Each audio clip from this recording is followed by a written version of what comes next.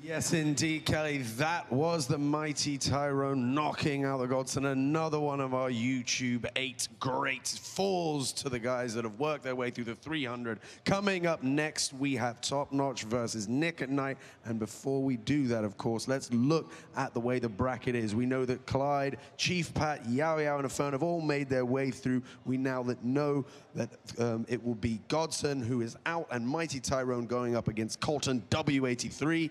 And as I said, coming up now, it's NickatNyte versus TopNotch. But before we go into that, yeah, round of applause, guys.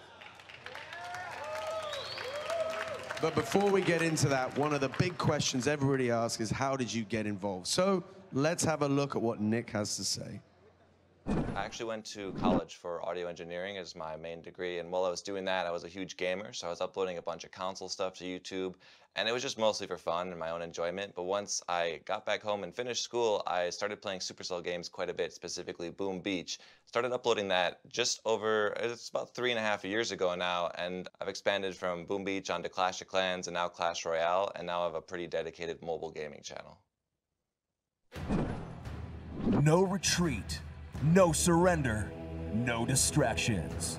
The only perfect 10 our next player is concerned with is elixir level. Maximum respect for TopNotch. Some people look at YouTube sensation games at night and day. And now's the time for all that practice to be put to the ultimate test. Light things up for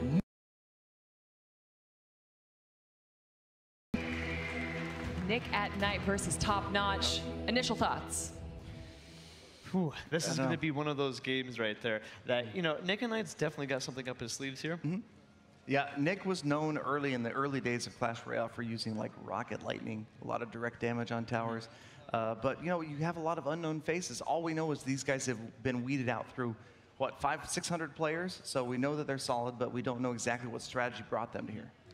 Well, you said that NickatNyte plays a bit unique deck. What kind of deck can we see from him coming up now? Honestly, I wouldn't be surprised, like you said, seeing some type of rocket or some very highly committed pushes. Mm-hmm. All right, well, hopefully we'll be able to get into that, guys. Coming up very soon, we have the first game of the 7th set, I believe. Mm-hmm. Come on, Nick.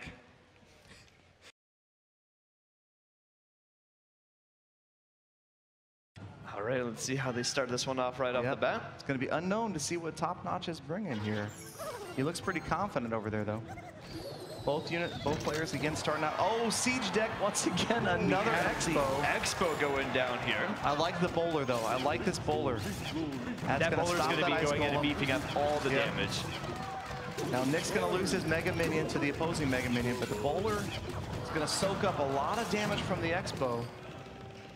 NickatNyte did a very good job on defending on his end right there. And the Mega Minion doesn't get a shot either, so NickatNyte's tower's untouched. Wow.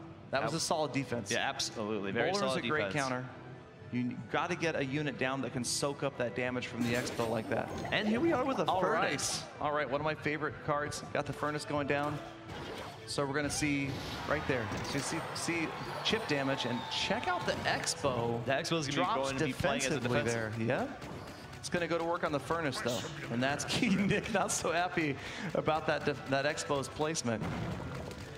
He's going to be going ahead and holding it down just with the Expo as a defense right there. And that's not even that bad. No, I mean, it's not something you see that often, but it's an expensive defensive structure. 6 elixir. It's very hard for that to be a positive. Be on defense. Yep.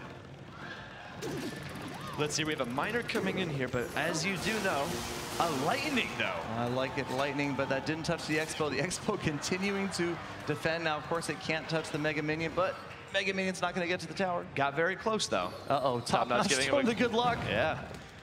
Showing some intimidation towards him. And there's another Expo. Let's see if Nick drops a bowler again. Yep, there's the bowler.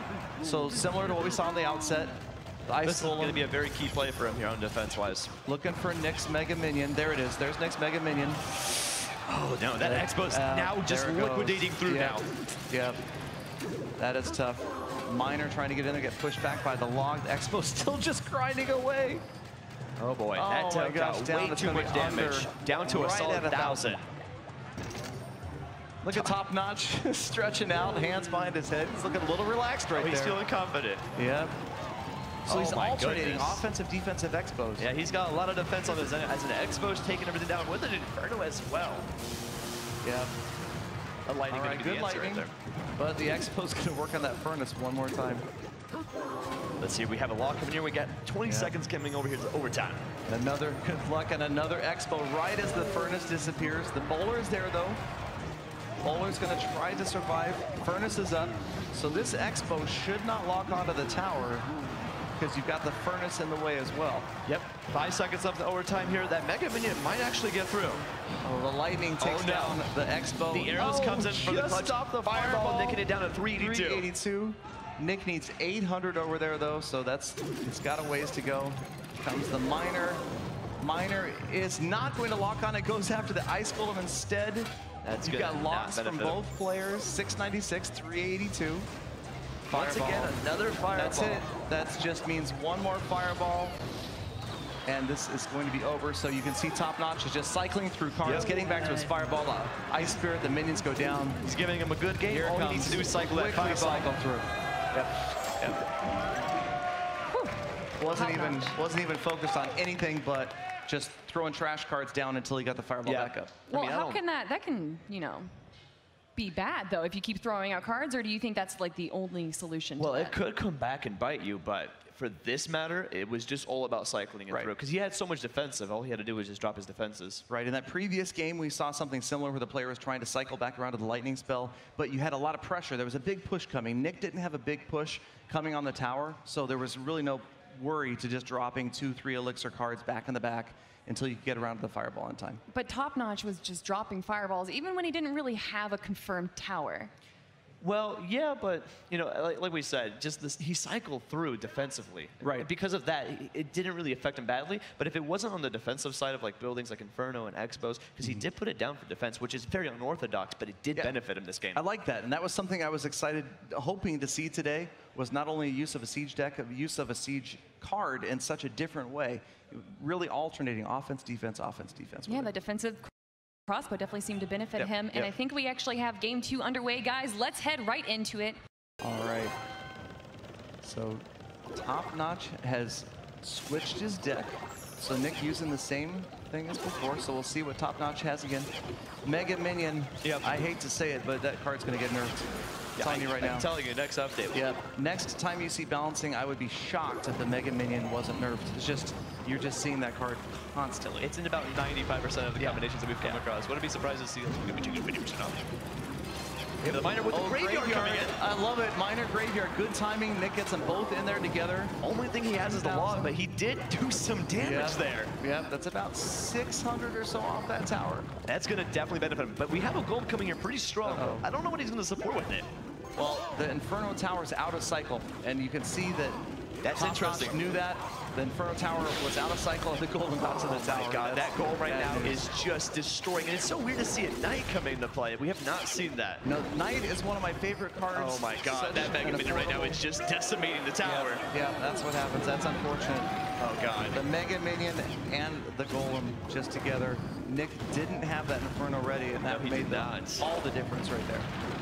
We have 1:30 left, and TopNotch has already taken one of his towers down here, and he's sitting in a very comfortable position, I'd say. Yep. You can see the dragon dropped way in the back, just prepared, just in case maybe the graveyard went down. The dragon would have turned after it. NickatNyte's going to have to push a very successful graveyard push here. Yeah, and that golem is back there, again, working defensively as well. Let's see what he's going to do here. I mean, that golem right here, he has the Inferno, but I feel like it's been dropped too early. Yeah, the Inferno down about half health already, and it's not going to take much damage to get it out of the way.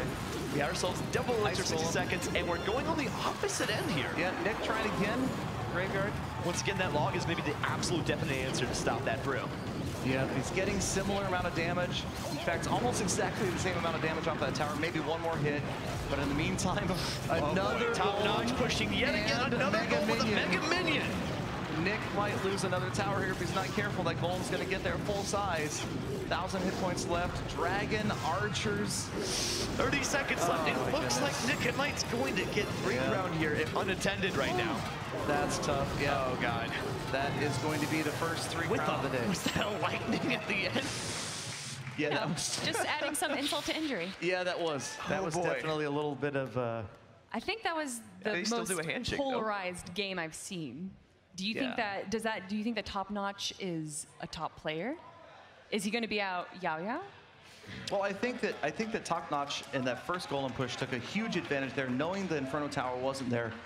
You know, again, that's these really skilled players are going to know that cycle. They're going to know what their opponent has. He got the golem in. I mean, maybe the golem was deployed earlier and he didn't know that. Maybe I'm giving him the benefit of the doubt, but either way, it worked out. The Inferno Tower wasn't ready, and that was the tower. I feel like the Inferno Tower might have been dropped a little bit too early, but besides the point, as we did see, the Graveyard kind of was shifted off on the opposite end, which did the exact same damage down the opposite, so. Well, we have a lot of different decks and a lot of different play styles. Do you think Nyx was like a fast type of play style? Well, I feel like it was a good combination, don't get me wrong. Like, if played correctly, when in doubt, it would do great. It just was finding that right opportunity in time, but, you know, he wasn't able to find it just because it's such a hard push against him. Yeah, I mean, the Graveyard is a great card. I feel like it's seen a lot of success in the game, but probably more so because it's a newer card. A lot of players haven't, maybe the average player hasn't learned how to counter it. These guys, they absolutely know how to counter a Graveyard, and that's They're what on you top saw. of their game when it comes down to this card. Well, 7 sets are done, guys. We are now on to the final and 8th set of the round of 16. Only one YouTuber has made it through, Chief Pat, and we're going to see if Orange Juice can make his way through versus Mango. But first, let's head over to Sean.